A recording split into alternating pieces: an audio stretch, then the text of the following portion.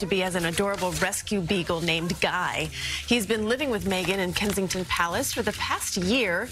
And before his new life as a royal pooch, Guy lived with Meghan in Toronto while she starred in the TV drama Suits. Carrie Saraski is one of the people who helped the future American princess find her four-legged friend. She took the leash from me, she held on to him, and I honestly don't think that, she didn't let go for the rest of the day. That was... like the dog was already hers. Yeah, so yeah, cute. and he really bonded with her. So it is unclear right now if Guy will be at the wedding. He is recovering from 2 broken legs.